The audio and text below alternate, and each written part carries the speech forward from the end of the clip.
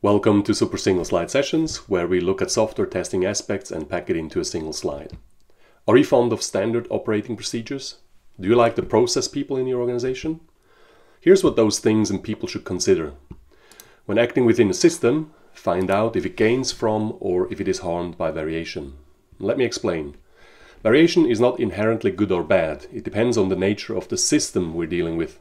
Some things better remain within strict boundary and standards. It depends on the context you find yourself in.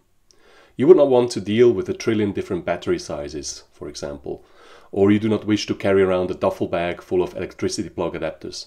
Well, when travel internationally, you kind of have to, and it is annoying.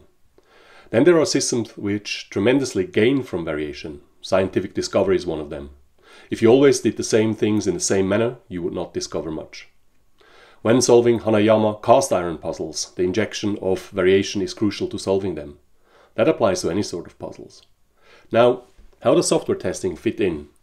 Much of testing is about discovery and finding things out about the application at hand. You deal with many unknown unknowns, details about the application you did not even know that you did not know. I get depression attacks when I observe attempts in an organization to standardize their testing.